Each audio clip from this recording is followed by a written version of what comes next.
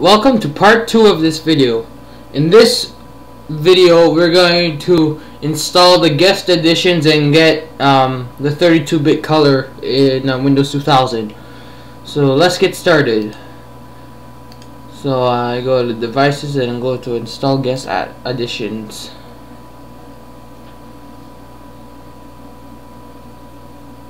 Okay, so we press next. Yes, I agree. Next. Next. And let it install.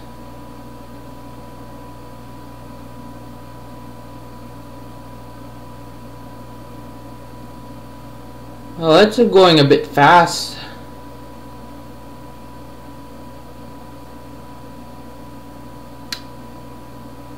Installing the video driver. Oh, there we go. What? Okay. That's the last time you're gonna see that error. About the mouse capture.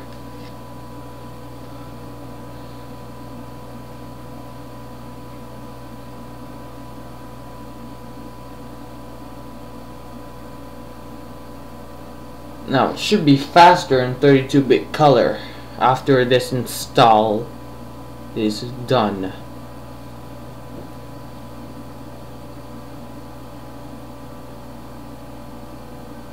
The hard drive is going nuts right now. It's doing something.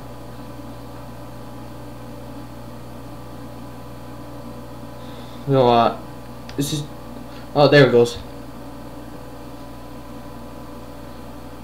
So it's installing the video drivers, the color drivers, and the other stuff.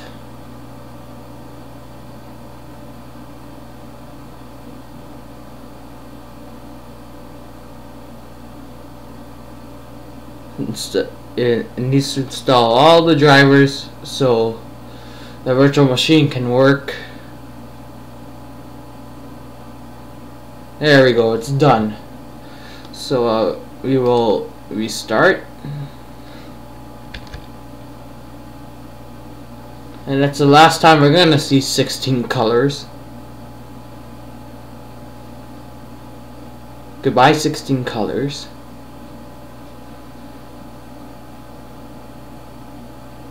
Nobody wants 16 colors.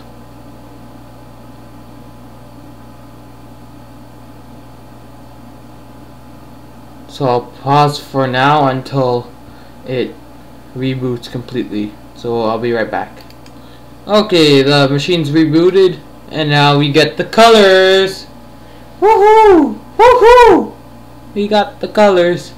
Except the bar is still dark blue. We can fix that because Windows 2000 is currently running at 256 colors.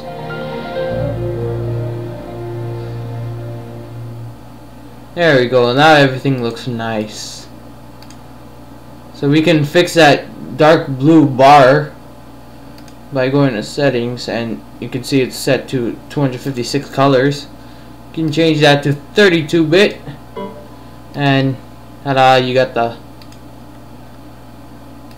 the light blue back, and you got the additions installed, and everything is back. And this is Windows 2000 Service Pack 4, the last service pack that ever released from Microsoft, and it comes with IE 5, which can be upgraded to IE 6 and Outlook Express 5 to 6. But who uses Outlook Express now? So yeah, that's all. So thanks for watching and goodbye.